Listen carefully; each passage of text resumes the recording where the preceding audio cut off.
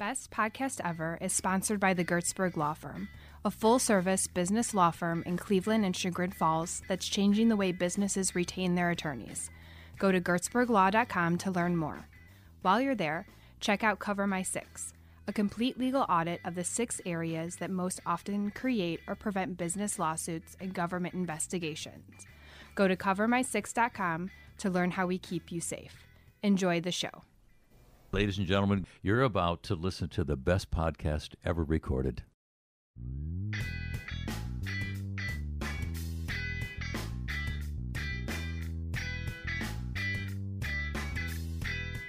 Some of the best advice I've ever had in my life is from my father saying, "You didn't start the fire." And it's amazing how much that plays into everything.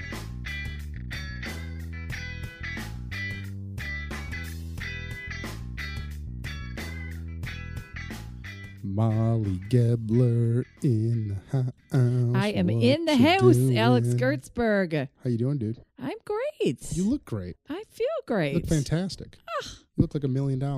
Bring it. Keep going. Is it a new moisturizer? Is it a new? Well, you're positively glowing. Glowing, and not for the reasons that. No. Glowing is no. I just just having a happy day. Sure, why not? Every day is a happy day. It is a happy day. If my feet go from the bed to the floor, it's a happy day. If you are above ground and vertical. Absolutely. Well, I mean, until I'm below ground, and then I'm probably better off than I am right now. But yeah. No, that's not true. Yeah, in heaven would be so much better. Oh, I see what you're saying. Yeah, I see where you went. So much better than this. Anywho, what did you have a good weekend? It's been a couple of weekends since we've been at the Best Podcast Ever studios. It has been, yeah. Any highlights? Let's see. Oh. Right now, Carl Marsh is going, man, I can't wait to find out what Molly had for breakfast. Yes. This weekend, I had a seminar on Friday in Strongsville. Oh, we went to, we made a night of it, and we stayed in Strongsville because I wasn't going to drive to be there at 8 o'clock in the morning to Strongsville. So we ended up, we went out to dinner, and we ate at Triv's in Strongsville. Is that short for Trevisanos? It is. It is his restaurant, and I will tell you the best dinner I have ever had in a very long time. Wait, is that attached to a hotel? No, it's in a like a strip store thing. Best dinner ever. Yes, it was. The hotel was a little bit to be desired, but that big Holiday Inn. What seminar did you have to go to? Oh, it was just a chamber making it relevant for 2020 type of seminar, to better myself. Is that possible? I tried. So yeah, and then you know what? I had a migraine on the way home, and Alex Gertzberg, I am not a fearful person. I'm not really afraid of much except flying and reading. I was petrified. I thought I was going to die. Because you were driving? I was driving. I knew it was my fault because I knew my headache. For those of you out there that are listening that deal with migraines know it's coming. So it's just a faint little, it's coming. I knew it was coming. I knew I should have taken ibuprofen right away. I only have medication that once it starts, like when I take it, I can't be driving, or my medication makes me very kind of drowsy and stuff. So I didn't even have that, to be honest. So I got in the car and I'm driving, and it just really starting to hurt, like my head is. And it's always, my migraines are in one spot all the time. And then all of a sudden I started getting dizzy and like having these lightheaded moment.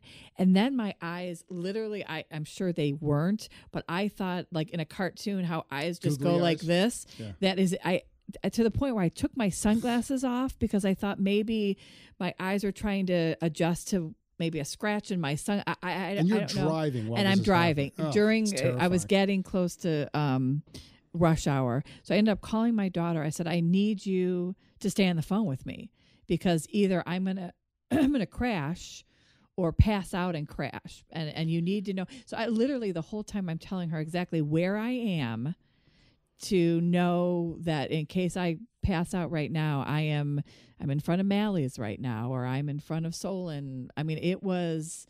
So I got home, I took my medicine, I went right to bed, and slept for about an hour, and I got up and I felt perfectly fine.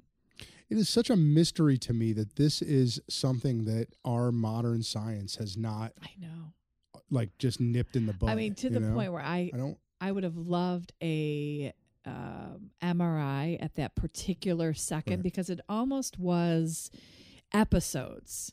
So it would happen. My eyes would go curly-eyed, and then it would diminish a little bit. I'd still have my migraine, but this dizzy thing. And then I joked with Sam. I said, I feel like I'm having labor in my head, because it was like every kind of sort of. You know what the motto of the Gertzberg Law Firm is?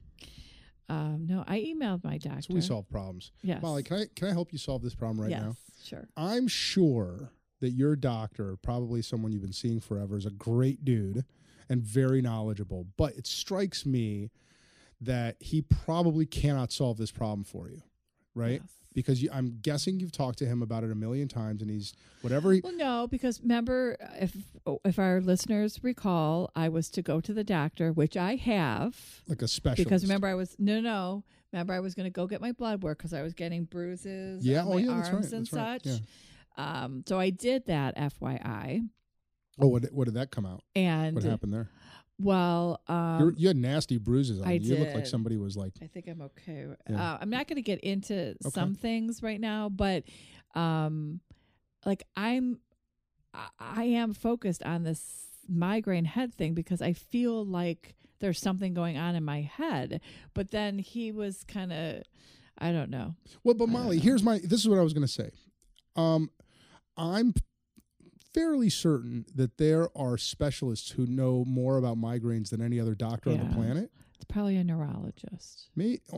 Probably, but know. Like, I mean, even if it meant like maybe they're in New York or in Boston or something, like this is a bad enough problem. See, you know what your problem is? Can I tell you something, Molly? Can I tell you something about you that you probably don't know? You think that you can power through shit. Yeah. You think that you've lived with it long enough, you're fine. Right. It's a temporary inconvenience. But I'm telling you, like, I think that there's. But he knows lately I have said to him to have migraines 2 times a week. It's becoming habilitating. But what's his prognosis? So he put me on a steroid for a week to see if that could calm whatever is going on in my head. I did not have a migraine for a week.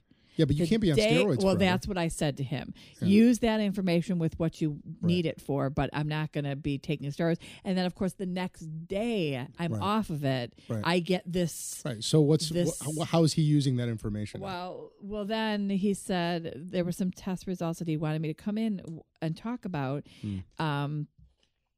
Wouldn't have anything to do with my migraines though. And and I said to him, okay, I will, but I tried to make an appointment and you're 3 months out and I need to explain what just happened with this migraine because I can't have that happening. So maybe I'll look into what doctors would take care of migraines because I've never looked at that. Well, here. I presume that the Cleveland Clinic or university hospitals have probably in the migraine world, which is probably like a sub niche of neuroscience. Right. He does want to do some kind of head scan, but I just had a head scan a year ago. I'm willing to bet that because our 2 hospital. I'll find somebody. They're like the best in the world. I bet you that within them is like maybe one of the top 5 to 10 experts in this field. So your doctor's probably a great dude, but he ain't going to solve this problem for you. No, that's what I'm saying. And the meds that he wants me to take, I can only take when I'm ready to go lay down. Yeah. All right. I've said enough. You know what? Our people are sick and tired of hearing my medical woes. Okay, let's just move on. You want to hear what I did last 2 weeks, and then we'll introduce our guest. Sure. Tiffany and I took an impromptu trip to New Orleans. It was amazing. If you haven't been to New Orleans and you like music, you need to go there. Molly, you're never going to go there unless you start flying. It was awesome. And then I gave a speech in Chicago to car dealers about how to, and Nick Weiss did too from here, gave a talk to them about how to secure their collateral, which I know you're always like, how do I secure my collateral, Alex? Always. Well, I should have listened. How do I get collateral? Well, there's that. That's a whole different speech. And then this weekend, can I give a shout out to like the greatest car dealership on the planet? Sure. I have my own opinion. But. All right. We got Tiffany a new car this weekend, and we had an incredibly amazing experience, which seems like a weird way to describe a car buying experience, but it was a Volkswagen of Streetsboro, which is now part of the North Coast Auto Mall family of companies. Gotcha. Right. I would say that there are probably two really amazing automobile organizations here in Cleveland that I know personally well. Junction Auto. I don't know them well, but I'm talking about the Motor Cars family and the North Coast Auto family. And Junction Auto. Okay. Excellent. Anyway, the guys at Volkswagen of Streetsboro really took care of us, and it was like such an easy experience. And she got this great car, and she's happy. And then we went and celebrated at Thorn Creek. And you know who was at Thorn Creek? No, I don't. You weren't here for that interview, but it was John DeJulius. Oh, okay. Yeah. We were just talking about him recently. We were with Catherine Bosley. Yes. Yeah. Yes. Yeah. So we saw John there, and anyway, that was our weekend. That sounds amazing. Yeah, I mean, I think I'm leaving stuff out, but that was generally it. On Friday, we went and heard this Grateful Dead cover band at Music Box Supper Club. Okay. That was really cool. Have you been there recently? I have not. It's a neat little venue. Okay. Yeah, there is this. It's interesting, folks listening. If you like the Grateful Dead, I don't know if you're aware of this, but these cats, they put together a networking group of Deadheads, right? Of people who like the Dead, right? And it's called Networking is Dead. That's their group. So you go there, and it's like a bunch of professionals, you know, and every time they have one of these events, it's a networking event, but the money all goes to a charity. In this case, the charity was Achievement Centers for Children, which was cool. And it was a costume party. Oh, my goodness. And it was just, we had dress up like dead people? Well, some did. More like the Grateful Dead people, right? That's more. That might be a little more hippie than dead, right? But it was such a great time, and it's a cool. So if you're a Deadhead and you're a professional and you hate networking, go check out Networking is Dead. It's a really cool experience. That's very clever. Anywho, let's talk about my man Dan Fritz. Yes. Molly, yes. Assistant Fire Chief at the Orange Village Fire Department, Moreland Hills Council President, and future Mayor of Moreland Hills. Now, you and Dan know each other. We do. Right? We do. How do you guys know each other? You know what? It's very private, personal. Jeez, all right. No, it's not. It's not at all. Down, so Molly. just everybody calm down. No, I engaged with Dan from the First Responders Week and just got to know him that way with the chamber and what we do for First Responders Week. Great guy. Yeah. Great guy. Yeah. Let's bring him in. I can't wait to talk to him.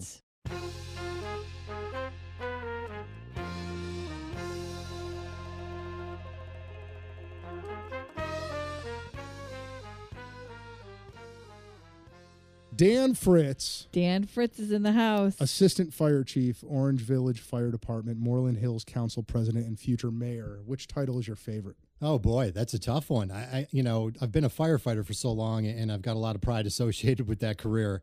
But this mayor thing is going to be really exciting for me. So I got to say that one's up and coming and going to be one of my top. Yes, that's right. Yeah. Because who would oppose him? Right? who would be stupid enough? No, I'm just kidding. What inspired you to run for mayor? In the political arena? Yeah. You're asking this in an oxymoron? That's a good point. So what inspired me? Yeah. I have to be honest with you and say Mayor Renda. I've worked with Mayor Renda for quite some time. In 2004, that was my first term on council. And I enjoyed working with Mayor Renda at that point. Then she became council president, and soon after that, mayor. And she's just really led the way and showed what good governance is, and how was one she can termed? really. She is not under term limits. No, Okay. she has decided not to run. She just decided. Okay. Correct. She just decided the time was right for her to step down. And anyone who knows Mayor Renda in the Chagrin Valley will tell you that they're very inspired by her. She's very well respected. I don't know if you are both aware of this, but I listen to your podcast, and Jim Finley is one of the guests. So this kind of relates back to Jim Finley and Chagrin Fire. They recently entered our council chambers and awarded Mayor Renda the prestigious chief badge in honor of all of her efforts with Chagrin Fire and helping with the dispatch center.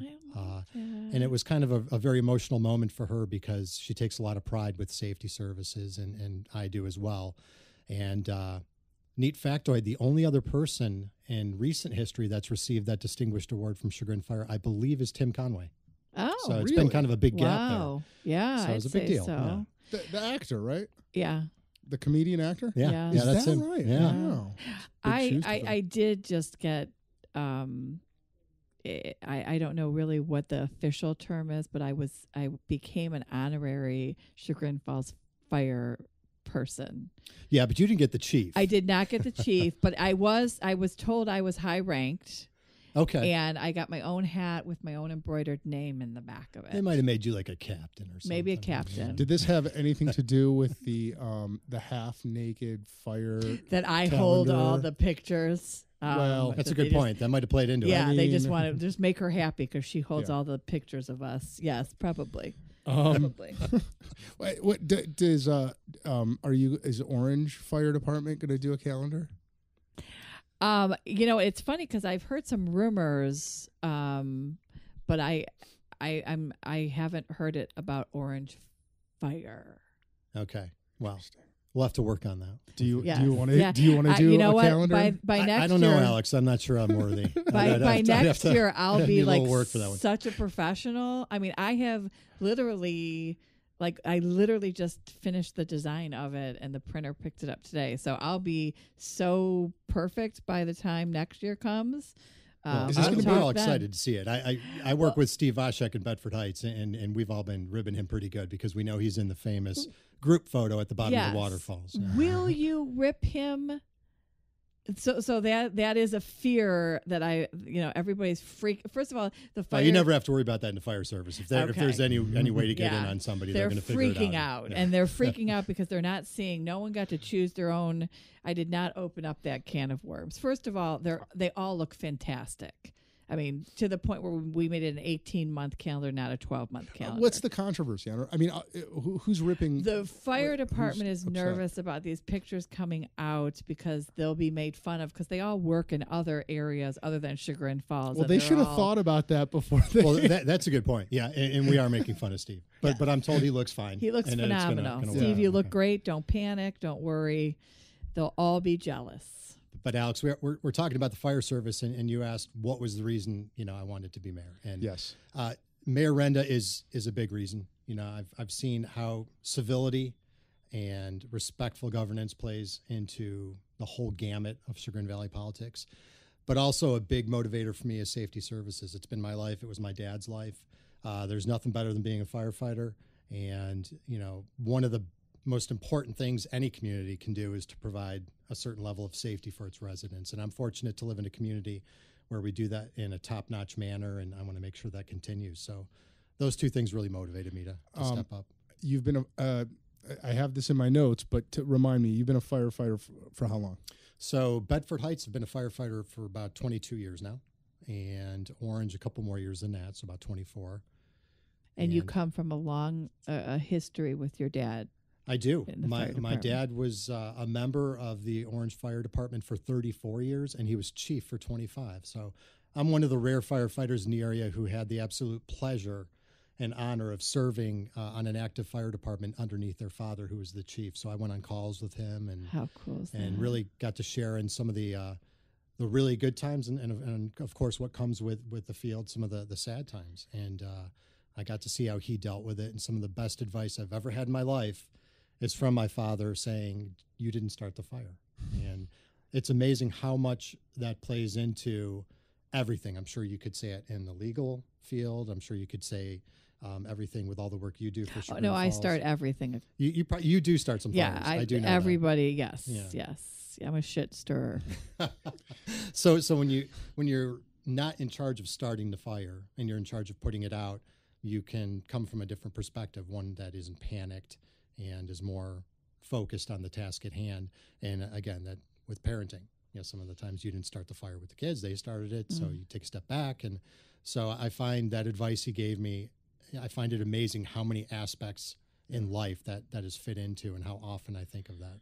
What about your mother? Like letting her husband go on a call. Now she's got her husband and her son going on the same call. That had to be pretty, as a mother, that had to be pretty hard for her.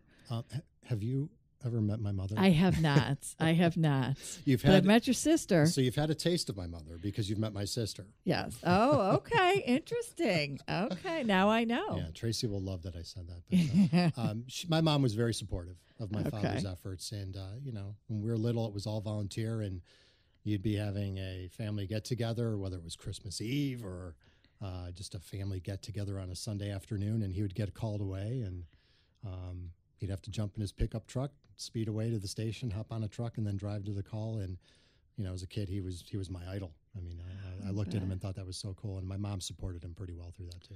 I have to tell you, to me, the most interesting thing about firefighters isn't the heroism aspect of it, but although that's very interesting, right? The idea of going into danger to save people's lives, fascinating. But to me, the most interesting thing about it is how most of the time you're not fighting fires. Most of the time you're preparing and cleaning and training. And 99% of your time, you're not doing the glamorous stuff, but you've got to do all of that other stuff perfectly in order to make that occasional, catastrophic event go smoothly. And I'm not sure people really appreciate. I mean, in the Army, it was the same for me. It was the same thing. It was a lot of waiting and training and cleaning, and we called it PMC. Do you guys call it PMCS? We don't. Preventative Maintenance Support and Services, or something like that, or something like that. But there's just I think there's a word for it. It's like ennui. It's just like it's like almost boredom, but to an extreme. Not that you guys think of it that way, but I do. You're nailing it. But the point is, it's like you really have to appreciate how firefighters have to take all of that non-firefighting stuff so seriously in order to be good firefighters. I think one of my friends said it best when I got on early in the fire service. He said, "You're not necessarily paid for what you do. We're paid for what we have to do at the drop of a hat." Right. So it's kind of saying the same thing you are, right? That we have to train, we have to know the ins and outs. You have to know your drug protocols and your operating as a paramedic. You have to know your standard operating guidelines acting as a firefighter. You have to know at least a basic rudimentary level of all hazmat. There's so many things we have to become familiar with that it can be overwhelming. Well, and then on top of that, like do you ever notice how clean everything in a firehouse is, and how clean the fire trucks are? And I think to correct me if I'm wrong on this, Dan, but I think there's two reasons for that. One is because it works better that way, but the other is because it reinforces the discipline that you have to have in order to work as a team and support each other and be a good fire person. Like you have to be meticulous. And I think a third would be pride. Yeah. There's a lot of pride in the fire service for all the joking around and complaining we'll do about certain things associated with our field. One of them is not pride. We all certainly share in the pride, and having clean rigs and a shiny fire truck is part of the pride. Yeah. So. I commend you, and this is for you a full-time job, right? You've got volunteers who had to do it part-time, but you've always been a full-timer, right? So I started out at Orange, and we were part-time with volunteers. Okay. So we had very minimal coverage in the station. We had one, maybe two people in the station at a time. And whenever an alarm came in, we would all have pagers, and we'd all come to the station and help out on the call. And we've gone from that to now having 45 part-time firefighters in 2 stations and running a lot more calls than when I started and when my dad was associated Orange with it. has 2 stations? It does. So we have a newer station up at Pinecrest. Oh, that's right. Yeah. That's right.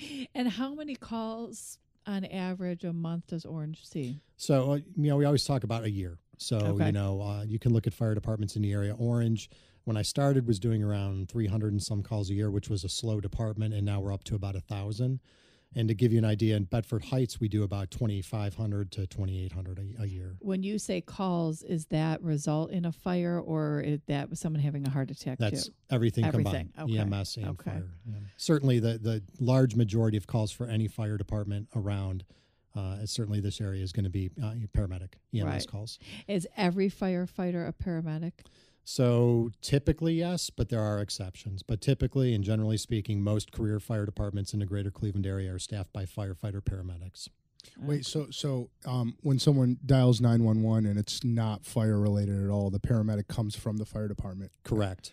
Wow. So are you seeing how much fentanyl and heroin stuff are you seeing these days? So that's a big.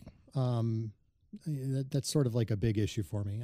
I've become active with the school districts and coming in and lecturing from my perspective to students about making poor decisions with the opioids. I think everyone would be surprised to know that this epidemic is in every community. I don't care if you live in Moreland Hills, you live in Sugar and Falls, you live in Bedford Heights, you live in Maple Heights, Lakewood, wherever. We're seeing it. And it used to be that when we first started seeing, I remember the first heroin call I went on was an individual laying in the middle of the road on a commercial street that wasn't heavily traveled in the city where I worked. And he was unresponsive. We gave him some Narcan and he popped right out of it. And that sort of became the norm, that, this Narcan we were giving took you out of it and it reversed the effects of the opioids. Now what we're saying, Alex, to your point with the fentanyl is everyone's mixing fentanyl and carfentanil and with these with the heroin so it has a bigger kick and you get more people to come by and buy it and you spread your supply. And the antidote that we carry, the Narcan or naloxone, isn't working. So, our message to all the kids when I go out and talk into schools is, this fail-safe thing that everyone talks about, Narcan, and you're the group of kids and they say, hey, we have some Narcan, it'll bring you right out of it if we give you too much, and we're not going to give you too much so you're okay. That's not true. I've been on plenty of calls where the cops have given Narcan before we got there. We've given them all we have on the squad, and they're still not out of it when we get to the emergency room, and we're losing some of these people. It's sad. Yeah, it terrifies me. It seems, and I try not to be an alarmist about stuff, but or a cynic, but it seems like today it's fentanyl, and then it was just opiates in general before, and it was heroin in general. And before that, it was meth. And it's one time that you can screw get up your you whole hooked. life. Yeah. Oh, yeah. I mean, it's one time. Yeah. Oh, and isn't it a fact too, Dan, that this? I don't know if it's fentanyl or something related, but it's a risk to you guys, right? Isn't it? It is, and when that came out, I think it was kind of blown up a little bit. It goes through your skin. Yeah, especially if you're in a place that is fabricating it, like mixing it, and it's let's say it's a house, a clandestine house that is making, mixing heroin with fentanyl, and there's a drug raid, and you go in there, and some of the fentanyl has been spilled, and it's airborne. Yeah, absorption is a key route for drugs entering your body, and it can be a hazard for us. I was at a poker game, and there was a police officer there. With meth? No. Oh. I was just playing cards. You're wondering about that transition. No, but there was a police officer there who told me about a bus that he participated in, and he said he thought he was going into a coma. Because he didn't even think he was handling the drug. It was just in the air. So inhalation. Yeah. At that point. Right? Yeah. And he said he just started losing consciousness. It just got really lightheaded, had a hard time breathing. He said he thought he was at a place where he could hear everyone okay, but he was totally unresponsive. So that's pretty scary. Yeah. Let's bring this back to a happy, maybe a happy question for you, maybe not. Can you think back on your storied career, Dan, and think about what stands out as sort of like the more memorable things that you've experienced or observed in your career as a firefighter? So that's always the $1 million question. For me, the ones that really stick out in your mind, unfortunately, are the ones that are kind of bad. And as firefighters, at least where I work, we'll talk about that's one to put on the shelf. And so we have this credenza behind us, following us around for our career with various calls, on the shelves. And most people might think it's all gore, or it's a really horrific car crash or something like that. And it's just amazing how some of the calls where you show up and it's a couple who's been married forever and they're still relatively healthy, and the gentleman died in his sleep, and you're there dealing with the wife in the worst moment of her hour, worst hour of her life. Or, you're on the highway and a little kid's pulling on your pant leg, begging you to tell you his mother's going to be okay, when your buddies are doing CPR on her and she's not going to be okay. And so, those are the ones you remember the most, that at least for me, that it's not a visual sight thing, that I remember. It's the emotions centered around the call that you just can't hang that stuff up. I mean, you'll think about those people that you've seen in their worst moment forever. And do you personally have a hard time with it? Well, there's a big movement today to help firefighters who struggle with this type of thing. And, I think I'm doing okay, and I think most of my friends are doing okay, but we look out for each other. For example, in Orange, if we have a particularly bad call, I do what my father did a long time ago. Sometimes I'll call the girlfriend or the spouse and say, hey, I'll use the name John Smith, so we're not talking about anyone, was on a real rough call. Just keep an eye on them. And if you notice anything, we're here. We have resources, a plethora of resources we can provide. And my dad used to do that. And I never knew he did that until he retired and he told me. And a couple of my buddies said, yeah, I remember your dad calling, hearing that your dad called my wife. And so we look out for each other, and there's a big movement of awareness now. And I think it's really healthy for the fire service, because, you don't have to work in the Bronx to have this stuff accumulate and build up. You can work, Chagrin Falls firefighters see their share of tragedy. We all know, think back 5-10 years, and you can think of a handful of things that immediately pop into mind that are pretty bad. And so the good thing, though, Alex, is we're all looking out for each other. There's an awareness for it. And I'm sure in the military, there was a similar effort to try and, get that stuff reeled in too. Well, I don't know that people spent a lot of time thinking about how much trauma you guys see. Yeah, especially on the paramedic side, right? So like you go in, you put a fire out, everyone hopefully survives. That presumably, when tragedy strikes there, right? I'm guessing it's more rare than what you see on a day-to-day basis with people ODing or, guns, knives, whatever. Right. That's probably more. That's very accurate. The days of now we're talking about working in the Bronx, right? If we're going to talk about active firefighting, there's most of your municipalities and smaller cities throughout the country now, they're providing EMS, and that's their main job, and sprinkling some fires and some car accidents. Yeah. And there was something big today. Was there? Yeah. Where? I mean, just based, I don't know what it was. Say somewhere in the world. Rumors. Somewhere in the world, something big happened. just lots of fire people, lots of sirens, today. Well, I remember when I was in Iraq, I was near death was around me once on one day. And it was a soldier, a U.S. soldier, who was being recovered.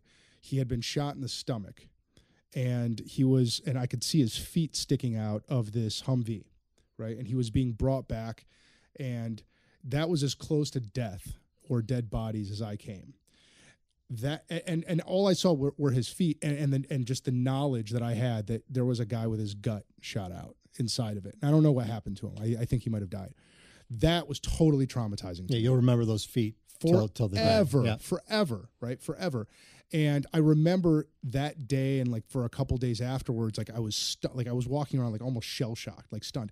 And that is a tiny, tiny, tiny itty bitty fraction of the kinds of trauma that you guys see, and that over the course of your career, or infantry soldiers, or you know what I mean. And the point of that is that I think that you at some point have to develop a different kind of wiring in your brain, in your mind, to deal with that kind of trauma on a regular basis and not be as affected by it as I was from that one tiny little glimpse of death. You know, I mean, do you ever think about that? Yeah, when I first started, there was critical incident stress debriefing, or CISD, was something looked upon as you were weak if you brought in CISD. Those were resources available to us, and you're referring to that wiring. That's actually something you need to do. You need to talk about it. You need to, there's something called gallows humor, which is crazy as it sounds. You need to come back to the station and de-escalate with some kind of humorous aspect to something that just happened. And now CISD is routinely brought in. So if a department faces a particularly horrific call, the chief will make a determination. It's not up to she'll just bring them in, and you'll be required to come in and go through it. Plus, in these small town stations, I know when I found my mom passed away in bed, to have the local people that I'm hanging with, taking naked pictures with, the fire department, you know what I mean? And they've got to come in. So I would think that you have a lot of that because you guys are embedded into the communities that you work. I mean, that's hard I always joke with John and say that if I'm having a heart attack, before he calls 911, he has to make sure my legs are shaved. And that drag me or get the razor, and then he can call the fire department because it's going to be Jim Finley and Frank Zugan. I don't want him to see unshaved legs. I actually think this is a real conversation that Molly has had with John. It is absolutely a many real times. Well, it's clean the house. Clean the house a little bit. Get the razor. The house is burning down. I do have something of a humorous memory. So we were talking about these points in your career that you think back that had an impact. One of those is kind of a funny story, and is it okay if I share that real brief? Please. We like humor. I was a newer firefighter, and I was working at the time at Oakwood Village, and I worked there for maybe a year and a half. But every time I'd go on a call, I'd call my dad, a first fire, or I'd call him on a stepped-up squad call and tell him what we did. So here we are. We get a call for a cat stuck in a tree. And I was so excited because I said, I can't wait to tell my wife and my friends I got to rescue a cat out of a tree. Classic call. It's like, Norman Rockwellian, in terms of what you can do in the fire service, right? So we showed up, and I mean, this was a classic cat in the tree call that couldn't have been scripted better by John Irving or pick your favorite author. There was a crying girl in the front yard with Dad standing there trying to help her out. And we get off the rig, and we go up to the little girl, and she takes us to the backyard and points up to this tree. And I'm looking up there. I'm like, that cat's kind of high. The cat's pretty far up there. But the guy who was in charge of the call, you typically have like a 24 and a 35-foot ladder on the engine. He's like, go grab the 35-footer. So we went and we grabbed the 35-footer, and we put that ladder up all the way on the tree. And we looked around, and newest guy goes, right? So I'm all excited. I'm glad I get to go. So I climb up this ladder, and I'm getting up there, and it's starting to move a little bit each time I get towards the top. And I'm okay with heights, but this was starting to get a little scary, right? So I get up there, and I look, and he's about 5 feet off on the branch. And Molly, I'm a cat lover.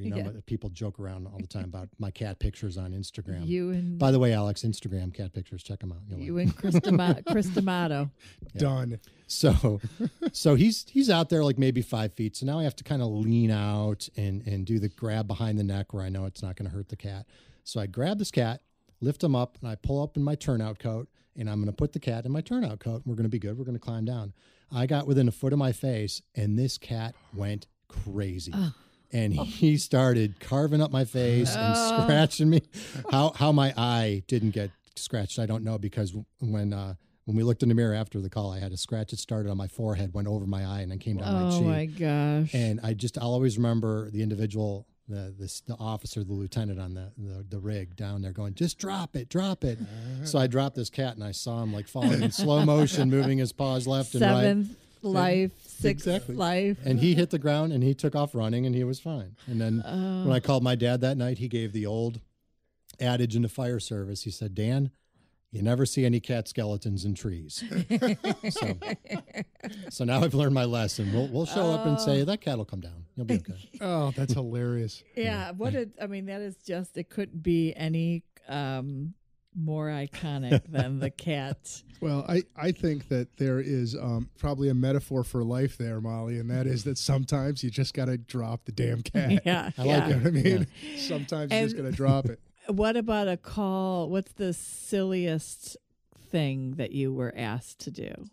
Oh boy, that would be like rescuing ducks out of a storm drain. I think almost every firefighter. Although you did that, we did, and videoed it, and it got huge reviews.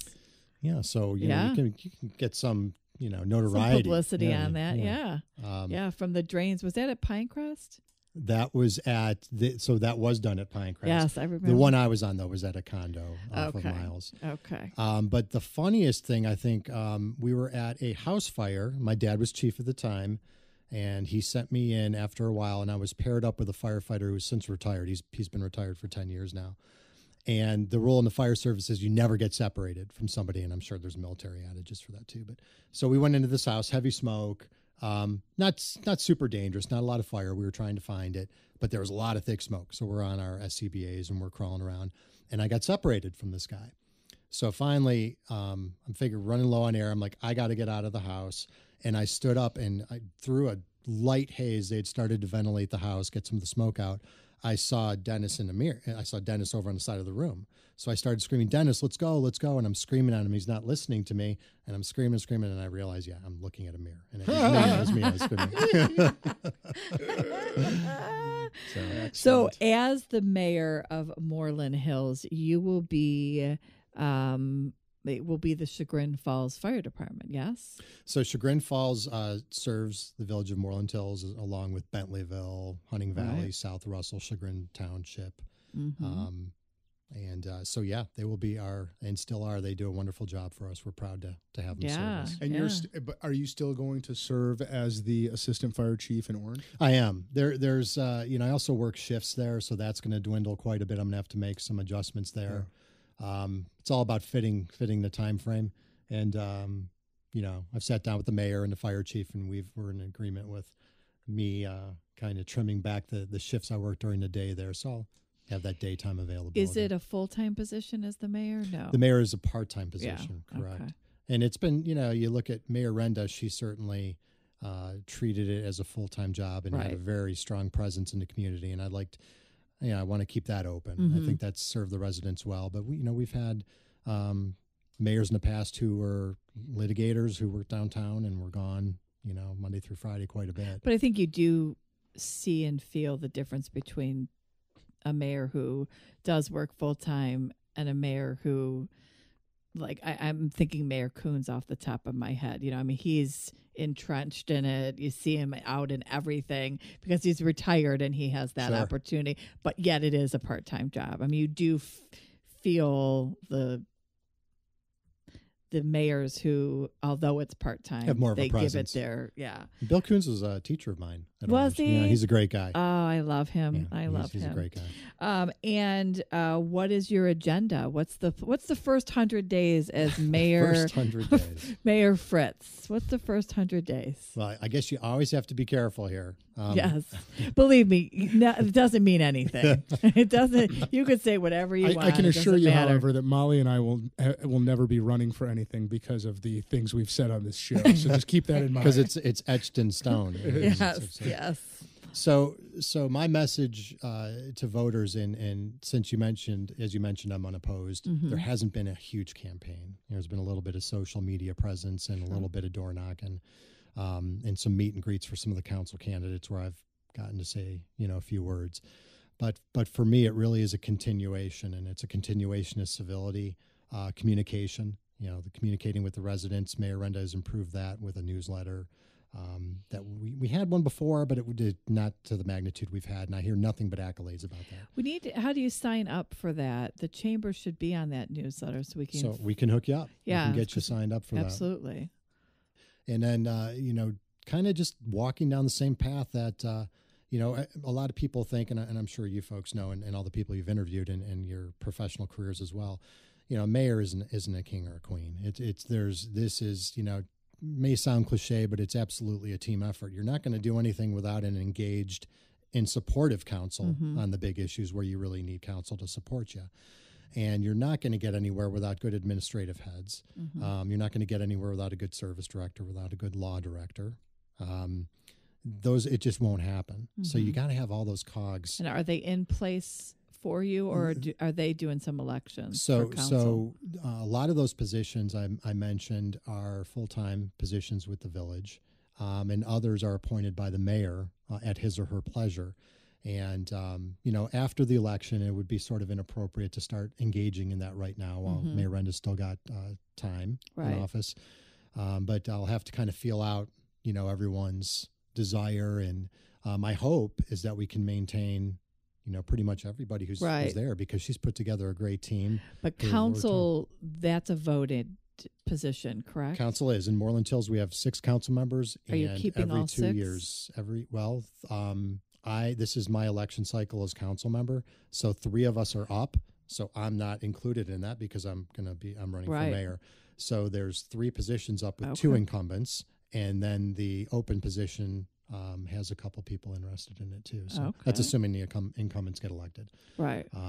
So some form or another out of 4, we're going to have 3 council members who will be newly elected, I should say. Do you have you flagged any specific issues, whether in zoning or just preservation or whatever, that the village has that you're going to sort of prioritize over others? Yeah, for me, the protection of our zoning is paramount. Our residents have been very explicit about that. I've been passionate about protecting the zoning, and again, that's something that's... Tell us a little bit more protecting about it from that. What are the threats? So good question. What is cherished so much in Moreland Hills is our 2-acre zoning, 1 home per 2 acres, and it's actually, the way it's written, it's like 1.96 acres. But residents love that, so they don't like to see any changes to that. The trick for any administration and legislative body is, when they're looking to protect their zoning, to have a game plan. Throwing a blanket down over your municipality and saying everything is 1 home on 2 acres sounds good, and a lot of residents may want that, but in the realm of what is feasible and doable, it's not a good goal, and it's not a good practice to attack your zoning with one size fits all. So it's this intricate strategy that we've sort of seen by going to the Supreme Court. Susan Renda, then council president, and I went down to Columbus, and we watched our attorneys argue the Jalen case in 2006 in front of the Ohio Supreme Court, and giving reasons why we need to maintain our zoning, and we won. And what we find is, when you have a practical and intelligent application, and in looking at all of your land from 10,000 feet up and looking down at it, and coming up with zoning that takes away a good and successful counter argument to what you want, that's your goal. You need to remove that counter argument. And how do you do that? There's some diversity required so that you're realistic. And sometimes that diversity is not very favorable with people who want everything the same and don't want any changes. We took our largest parcels in Moreland Hills in one of our last comprehensive land use plan updates, a number of those plans ago. And we said anything that's 10 acres or more, that zone for 1 home per 2 acres, but has topographical constraints, we see a problem there. A builder could buy that and say it's a taking of the land, because I can't put 1 home per 2 acres on that 20-acre plot. Or if, God forbid, Hiram House Camp ever leaves, and they have no plans of doing so, but if they ever did, a developer could say that 120 acres there, I can't fit in 60 homes because of all the hills and the lakes. So this is kind of what I'm referring to. We created a U4 zoning that looks at those tracts of land that are available, the last vestiges of big land that can be built upon in Moreland Hills. And we said, you can still have your density if you ever buy that land, but you can cluster those homes closer together, but you can still only have 1 home per 2 acres. So if you see my point, we've kind of preemptively taken away that argument that could eventually be used by a builder saying, that's a taking of the land. It's impractical zoning. It's not in uniformity with the 20 acres over there that's flat that a builder can build the exact density on. So it's very intricate. You make changes like that. By the way, that was supported by 82% of our voters, which you show me another zoning change that's supported by 82% of the voters. Almost. Yeah, good point. Anything. We're going to hand out free money. I'll give you a 78% pass rate. Yeah. So that I have a problem with that. It's too green.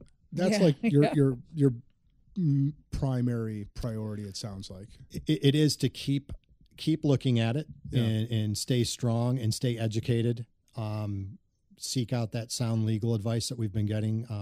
Len Spermuley, who's the current mayor over in Bentleyville, he was one of the when I said we went down and watched our lawyers argue in front of the Supreme Court, Len was one of the masterminds behind the defense of our 2-acre zoning in front of the Ohio Supreme Court. So not many people may remember he wears that feather in his cap, and we're darn proud of it. And he's glad still he's staying, right? He's not. I believe he is. Yeah, no one's running against him. I believe he's running unopposed. Yeah, he's awesome. So Alex, that's what our residents want. It's very important to them. And I take it very seriously, and just, it's a goal of mine. I always tell residents, I grew up in Orange Village. I went to Orange schools. Love the schools. I still have some of my best friends today are from Orange High School. We had a great time, a good education, and it was a great community to grow up in. But I'll tell you, when I drive around some of the communities that collectively make up what we call the Chagrin Valley, and I know there's a big heated debate of what defines the Chagrin Valley, but well, I'm going to say all the communities around this area. Yes. Most of them look, I wouldn't say drastic, but most of them had some very significant differences when you look at them when you're driving around today. Moreland Hills, where I spent a bunch of time hanging out with a bunch of different friends in different areas, still looks pretty darn much like Moreland Hills when I was growing up. And we're very proud of that. And that doesn't come with luck. There's plenty of people out there who would like to make money on land in the Chagrin Valley. It comes with hard work, taking pause and becoming educated and getting sound legal advice and staying true to your cause with your game plan and most of all, having that game plan. Well, and at the same time, that's interesting that you said that about the different communities in the Chagrin Valley. They, in some ways, they're somewhat homogenous, but they're also so different from each other. Yeah.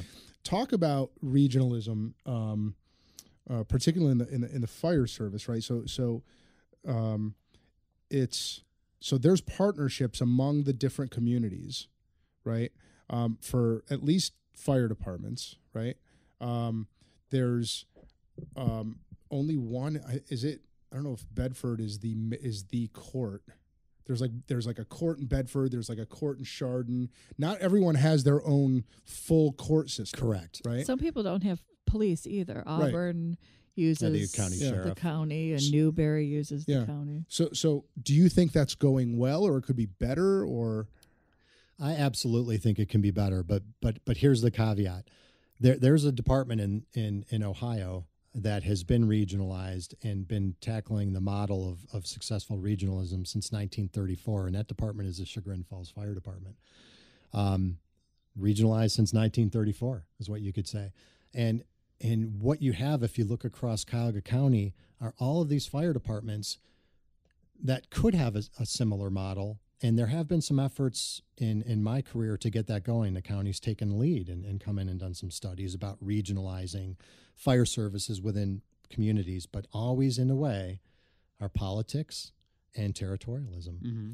And in the Chagrin Valley, I think we've, when I say we, I say the Chagrin Falls Fire Department has done an outstanding job in making 3-year contracts for municipalities to be able to successfully plan financially for their coverage for every 3 years, and provide that at a reduced cost as opposed to everyone having their own fire department. And there's certainly pockets of fire departments in the area that could learn from that. And let me give you an example.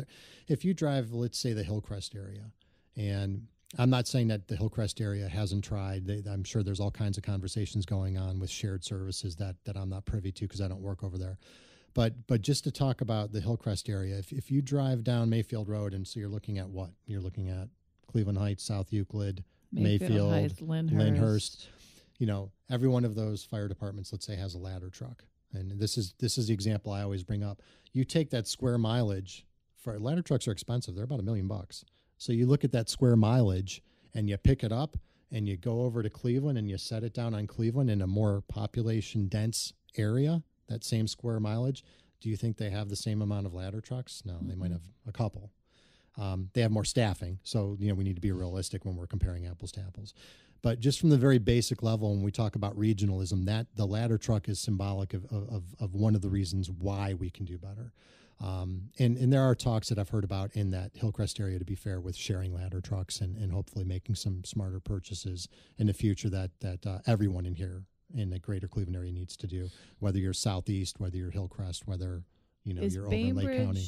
Are they their own or are they with anybody? Bainbridge is their own. Their own. Mm-hmm.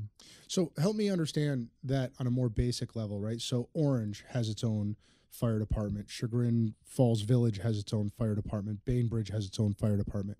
The regionalism that you're talking about means that in addition to having their own resources, they also share resources to sort of have more support for big fires or right. That's where the success is, Alex. And there is success there. For example, in Orange Village, if we catch a working fire, a month ago we had one in the Orangewood neighborhood, automatically dispatched at the same time. We're getting Chagrin Falls, we're getting Solon, we're getting Pepper Pike, and we're getting Warrensville Heights for a squad.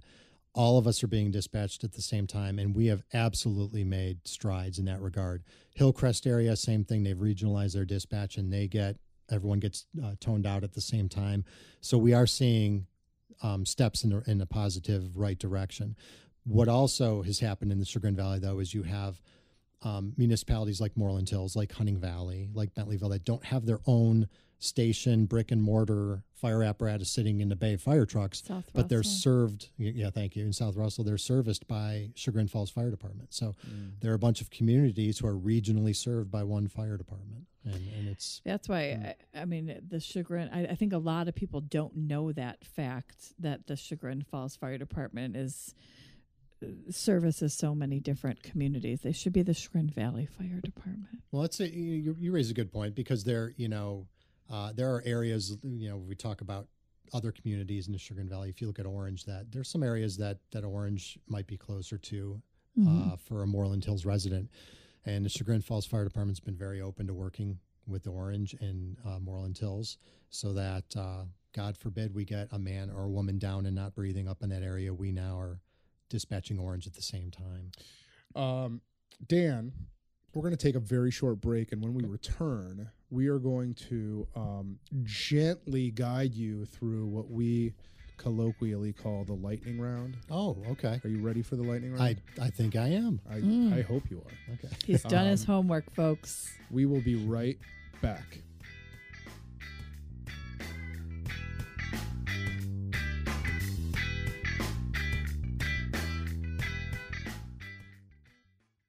Hey folks, Alex Gertzberg here. I am CEO of the Gertzberg Law Firm and Cover My Six, and I hope you're enjoying the show so far. I wanted to take a quick second to tell you about something special we're doing at Cover My Six. If you own or run a business, I want you to go to covermysix.com to see if you qualify for a no-cost business vulnerability assessment. My business lawyers will meet with you in person, go over your customer contract, your employee handbook, and your other key legal documents, and help you spot any legal minefields that they see. We'll also give you some guidance on how to stop those minefields from blowing up your business. So go to covermysix.com to see if you qualify and to sign up. Thanks, and enjoy the rest of the show.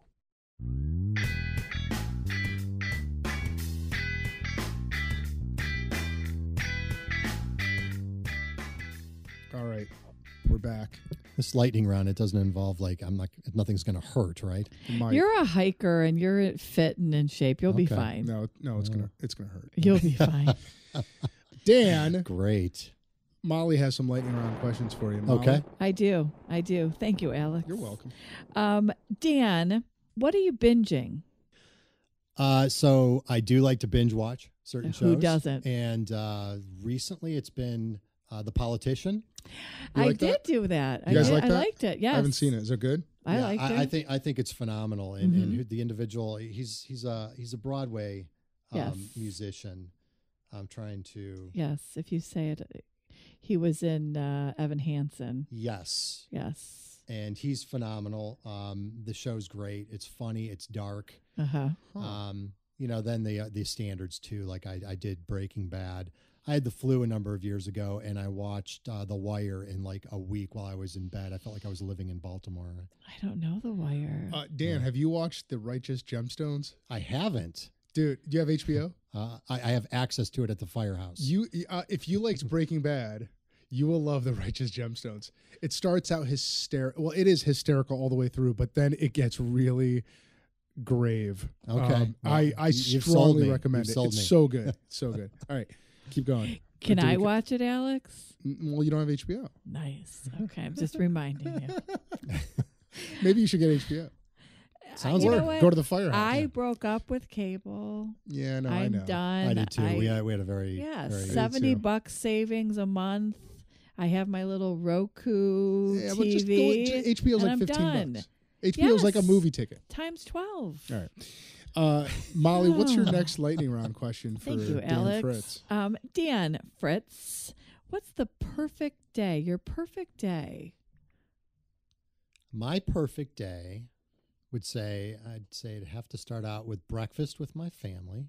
Nice. I love going out to breakfast. Where are your places? So we're in Chagrin. Everybody can't diss has anyone a place. Here. My place is Casa Nueva down in Athens, Ohio, OU. Okay. It's wow, you really just didn't want to get. I know. That's a very far specific, drive for breakfast. But it plays into the rest of the day. Okay. Because the rest of the day would then be whichever group of the family would like to go with me to go backpacking and spend the night under the stars, because I love, as my friends will tell you, I love getting out in the middle of nowhere. My oldest son, Jared, and I backpack together. We're going to hopefully be going out to Joshua Tree Park in February and do some desert hiking, which we've never done. So it would include backpacking and underneath the stars, away from all the technology. Okay. That would be my perfect day. I love that. What is on your mind? What is on my mind? You know me. You know what's on my mind. Politics. I am a sucker for politics. I've always been fascinated with them, whether it was at high school or taking some political science courses at OU, and getting engaged locally in Athens in some of the causes. I'm a big political junkie, so I'm always following. I don't know if you guys have noticed, but like recently it's very interesting to follow politics. Do you think? Molly won't let me talk politics on this show. No. I won't engage. Every year is interesting. But politics are always on my mind. And other than that, I have to go with the people who surround me in my everyday life that I love, and some who have gone too soon. Think about them often. Because your dad has passed. My dad has passed, and we recently lost my father-in-law as well, who is, both of them were my idols. They were funny. You'd walk into a room and they were instantly talking to people and getting to know them. And 5 weeks later, when you bumped into those friends, I met your father-in-law or your father. He is the best, funniest, nicest guy I've ever met. And they both left us too soon. So I think about them often. Damn them. If you weren't a firefighter, it's 2019. If you weren't, although I can call you a fireman. I think so. Because but you I'm just can't referring refer to you. To a group Correct. With the assumption that they're all men. Yes.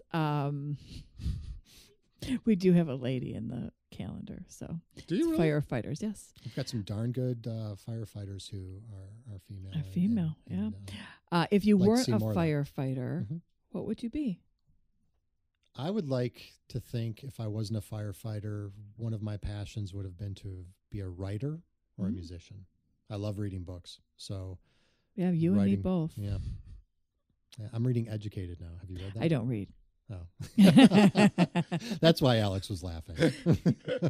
I am an author. I do write books. I was going to say, you've written books. I can read my own children's books. Okay. Well, what is Educated? Educated is it's a memoir of a young girl who grew up in Utah near Ruby Ridge. Remember the Ruby Ridge thing, the Weaver family? And it was about her experiences growing up in a home that absolutely would not permit any intrusion at all from society or government.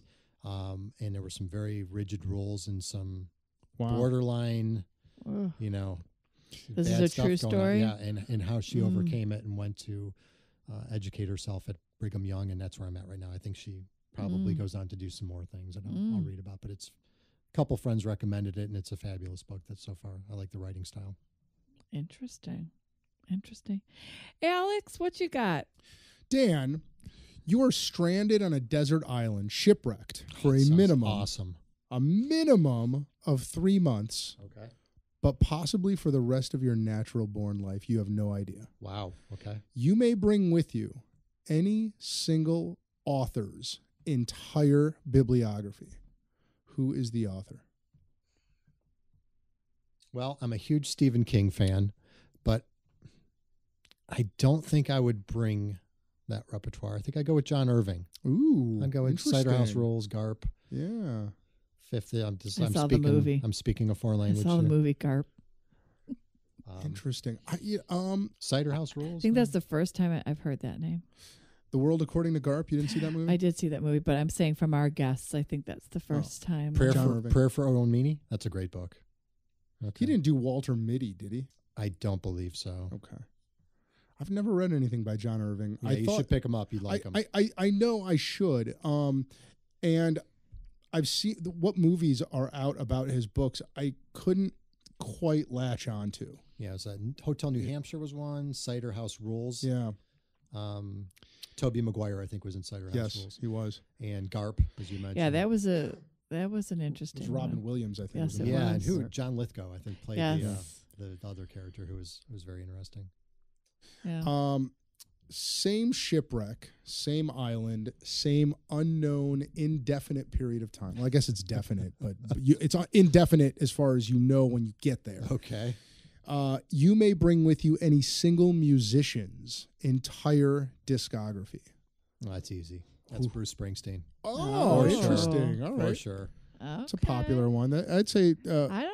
Oh, no, we've heard it. Yeah, Really? I'd say maybe 3 or 4. Really? Yeah, I mean, you'd have the hard rock aspect of Born to Run and Greetings from Asbury Park. Then you'd have the solemnity, if you will, of Nebraska, and then some of the, Western themed albums. He's just so far. Everyone always thinks of Bruce Springsteen as just born in the USA and rocking out, which he still does tremendously, but he's got some diversity in his repertoire. Did you ever? So I've never really been a big fan of Springsteen, but did you ever listen to this? I don't know if it was like a bootleg release or it was the Pete Seeger sessions. Yes. Did you ever listen to that? That's I have. fascinating. That's crazy. Yeah, you got some stand-up bass and some banjos in it. Yeah, it's all folk music. Yeah. It's all like Froggy Went a Court and yeah, stuff, but really good. Something was going to tell me that the two of you would be jamming out to the same music. Are you a Deadhead? Are you a Fish? I like the Grateful Dead. Are you a Fish? I saw probably 6 or 7 Dead shows with my wife when we were back in the day. Okay, all right. Including the Neville Brothers in Pittsburgh. That was one of my with top the shows. Grateful Dead? Yeah. That was their guest for so, the day. I just feel like you guys. There was a dead. I'm bringing us back to the banter session we had earlier, but there was a Dead cover band that we went to on Friday night at Music Box Supper Club, and it was part of this thing called Networking is Dead. Have you heard of that? I have. Who's the name behind that? I thought it was somebody. Well, it was one dude named Ken, and then there was another guy whose name I can't remember. It was a really fun night, though. Anywho, go on, Alex. Do you no, have there was any another, other but there was another. There was something else Dan said, but I can't remember. What is the habit or routine that you currently do on a regular basis that has given you the most mileage? It's easy to be a cynic nowadays. Trusting in humanity is one that I. Knock on wood, they let, you can get let down every once in a while, but I tell my kids all the time, for all the negativity you see in the news and may experience by hearing some people talk about it, there's a whole lot of positivity and great people out there. And let me give you a recent example. I was just down in Florida, down there with my mother-in-law, my wife, and my daughter, Hadley. And my friends will tell you, I never carry cash. Never have it. I just, Ditto. just don't have cash. I never do. So I had $300 in my wallet, and we went out to dinner at this brew pub right on the Intercoastal Waterway. Really neat place. Woke up the next morning, couldn't find my wallet, and I'm thinking, there's so many reasons to need your wallet when you're out of town, whether flying back with your ID and not having it and everything. So I made a phone call to this bar pub once it opened up, thinking for sure there was no way it was there, and the guy on the other end of the line exclaimed, "Yep, we've got your wallet. It's in the safe." And I went there, and all the money was in it. And I thought, of all the places I was, very nice people, but it was kind of like darkly lit, sordid bunch, Right. And when I got up, it fell out of my back pocket because I had shallow back pockets in these shorts, and somebody sweeping up at the end of the night just could have easily have walked away, and humanity won. Sure. It was good to see. That's very good, because my weekend with people, they Your suck faith this was shaken, weekend. Molly? A little bit. Yeah, don't get me wrong. My faith gets shaken. Yeah, with but I'm humanity, back at it. I'm back at it. You'd after agree that with me, though, that story. more times often than not, For sure. people come through. For sure. Right? Yeah. I agree. The Christie is, Christy George? You know Christy? I don't. She's got Neighbors Magazine as her magazine. Okay. I think, does that cover Moreland Hills? No, I don't think it does. I don't know. Anyway. It's a monthly magazine that comes. Jim Finley was on the cover not that long ago. Okay. What communities does Moreland Hills cover, Molly? Do you know? You know what? Maybe Dan could share that with me. Like, not communities. It serves Moreland Hills. What but like areas? where am I if I'm in Moreland Hills? What am I looking at? So in Moreland Hills, we've got a pocket of diverse neighborhoods, everything from smaller than 2-acre lots where I live, which a lot of ranches and split-level homes. And what are our main streets? So our main streets would be 91. Okay. Goes right past Village Hall and goes right through the center of town. And the cabin. South Woodland, crosses over that, and that would be kind of our east-west. River Road goes right through Moreland Hills. Recently we dedicated that as kind of like a scenic byway for a number of reasons. My pocket of Moreland Hills where I live is the Chagrin Falls School District, but we go to 2 school districts in Moreland Hills. We have predominantly the Orange School District, and then everybody that is east of River Road, which is where I am, goes to Chagrin schools. So I went to Orange, but my kids went to Chagrin schools. Commercial sectors, not much. 91 in Chagrin Boulevard up there. You've got Crew Restaurant. You've got ML, Flower. Luna. I like going to Luna. Luna's awesome. For coffee and I like daiquiri. Sugar Me, but, Sugar Me is good. What is, and this is the final, I think, we're gonna end it here because we're gonna keep, otherwise we'd keep going forever. So, okay. The final lightning round question. We call this one the Widowmaker. Okay. What?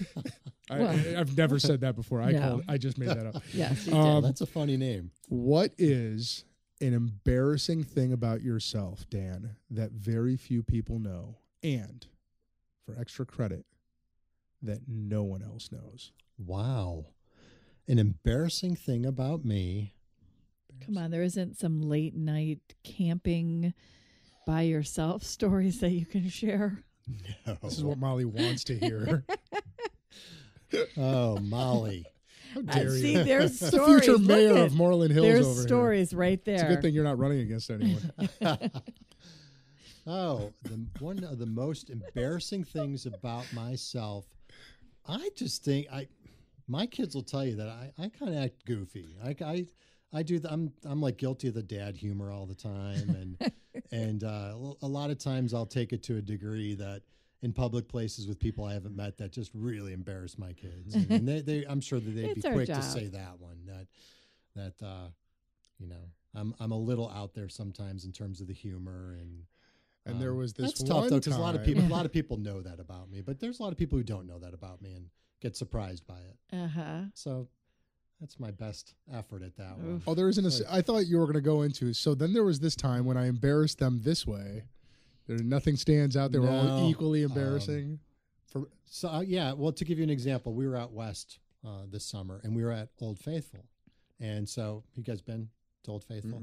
I went as a little kid, and you could go stand on kind of like dirt and rock and wait for it to erupt. But now it's this big veranda with benches on it now, and it's really, really souped up. So you go and you stake your claim and you wait for Old Faithful to take off. So I'm sitting there with the kids, and this lady next to me opens up her bottle of Coke, and it went everywhere over her and her husband. Like, I don't know if they were kicking it around like a soccer ball, but it went everywhere.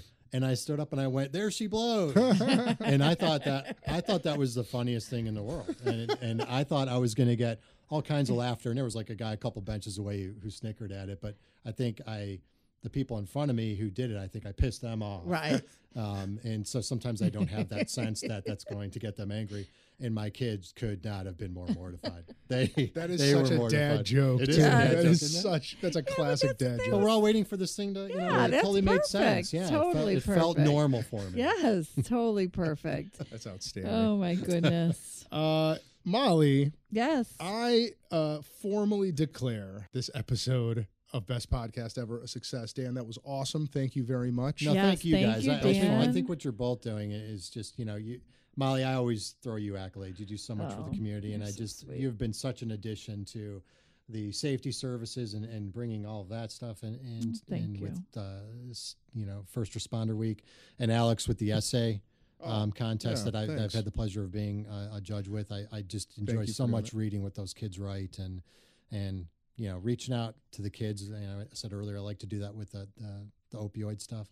We're kind of all in a sense doing that, and that's what it takes. And so I appreciate what you guys are doing. Sounds like a good subject for our. We got to put that on our board for the essay contest. For the next one. Yeah. Anything, Dan, that you'd like to put out there in the universe before we split? Anything you're working on? Anything at all? Go and vote for Dan. Yeah, go vote on November 5th. And, take the time to meet the candidates who are knocking on the door. It's not easy to walk the community and knock on doors of strangers. I've had some slammed in my face when I was walking for council. Moreover, I was welcomed sometimes into the home to have a lengthy discussion, and it takes a lot of guts to walk around during campaign time. So give the candidates, every one of them, the ability to come in and we forgot to do, Molly, but which Dan just reminded me of when he said candidates and walking and door to door and knocking on doors, and council president. Paul Marnichek. Yes, shout out to Paul Marnichek. Yeah, our super fan, Paul Marnichek, who's probably driving his car listening to us right now. We always ask our listeners what they're doing while they're listening. And Paul Marnichek was kind enough to comment that he listens while he commutes. Yeah. So shout out to Paul. Watch that dog. Yeah. He's soon to be council president for the city of North Royalton. Yes. Oh, good. Yeah. Also unopposed. Yeah. Good for him. Yeah. I feel like if we do these podcasts enough, we will soon become friends with all of the mayors and city councilmen. And eventually we'll be like the unmarried power couple. That is why we did not to right? It sounds we'll always be able to be like, I know somebody. Right. Well, it was to be around amazing people. It was a selfish reason. That's true. Yeah. That's true. You're correct. Molly, anything you'd like to get out to the universe? My fourth book comes out. I will be on Stephanie Schaefer's little show on Wednesday. It'll already have been when you guys are listening, but we'll announce who the fourth character is for the book, which we're very excited about. I think it's my illustrator's best work ever. Oh, good. Do you know my illustrator is a 16-year-old I did not know student at Chagrin Falls? Yeah, I've seen the books. Yeah, I didn't know that. 16-year-old. She's amazing. So doing that, and then everybody is invited November 10th to the Chagrin Falls Fire Department calendar release party at the Township Hall from 2 to 4. I know Burntwood will have some chili there. We'll have some apple cider, and firefighters will be there to sign the calendars, and we will release the pictures on the big screen. And awesome. So that is a free public event, free with the understanding that we hope you purchase a calendar, sure. Which will be $24.95.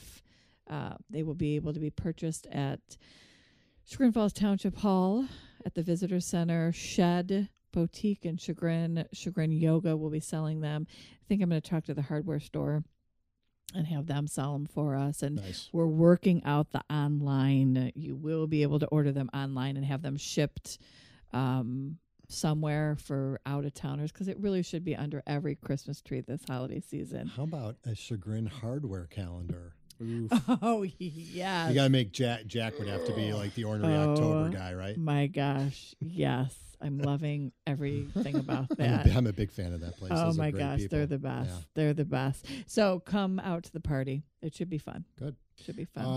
Yeah. What about you, Alex? Well, I mean, I would encourage everyone out there, particularly the business owners amongst us and you, go to the Gertzberg Law Firm's webpage, gertzberglaw.com, and subscribe to that blog, because what I've been hearing more and more about from our clients is that it has been tremendously helpful to them in helping avoid problems that they don't think to ask their lawyer about. They don't think to anticipate just nuances in the law, how you pay employees, provisions in your contracts.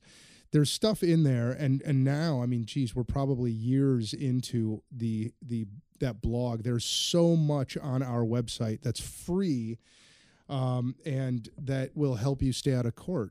Stay out of trouble. So who doesn't want to stay out of court? You know, I mean, it's not fun. No. It's not. I tell people all the time, even when we knock it out of the park, our clients are still just like, oh, I wish that didn't happen.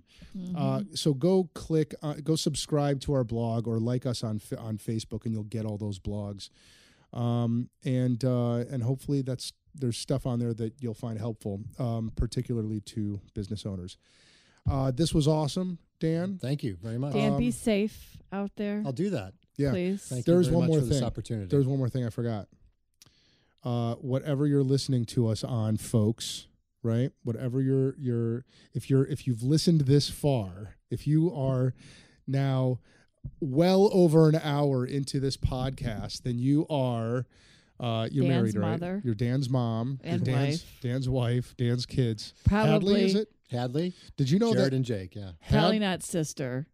So she's already done. She You should just tell- didn't listen this far. You should tell Hadley that one of the most famous lawsuits that they teach in every law school torts class is a case called Hadley versus Baxendale. Oh, really? And that is the case that established that if you commit a tort against somebody, a civil wrong, you may be liable not just for the direct harm that you caused them, but for a lot of the consequential harm. That The ripple. is the ripple Wow. effect. Okay. Hadley Ripple. versus Baxendale. Remember it for the rest of my life. And Yeah. before we close, I would be remiss without giving shout outs to Dan's sister and niece, Yeah. who are my besties, and I love them to death. Yeah, they're all fun to hang out Oh, with. my and gosh. We have a lot of fun. Love together. This is them. what John gets mad at us about. I know. Too bad, for John. declaring Too bad. the podcast a Hi, success and then Ashley. just talking. Hi, Gracie.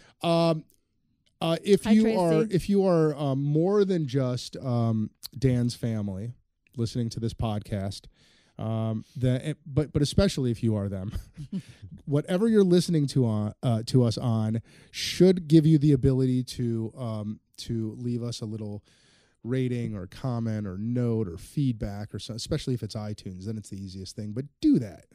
Molly could be doing anything with her time right now, but no, she's here Except reading a diligently, book. Except Not that. reading a book for sure. Every or Monday, flying. almost every Monday, Molly is here grudgingly powering through these podcasts. You know why, folks? 'Cause I love you all. Because she wants your likes. She Because wants your likes. yes, who She's- doesn't want to like? So help Molly out, folks. Help Molly out. Who doesn't want a Leave us thumbs up? Leave us a comment or a like and make Molly Or a feel good. dislike. No dislikes. I'm okay for that. Thanks for tuning in, folks. We'll see you next time. See ya. We hope you enjoyed this episode, and we thank you for listening. And remember to check out the Gertzberg Law Firm if you're starting, running, growing, or transitioning a business, or if you need to create or update your wills, trusts, or estate plan.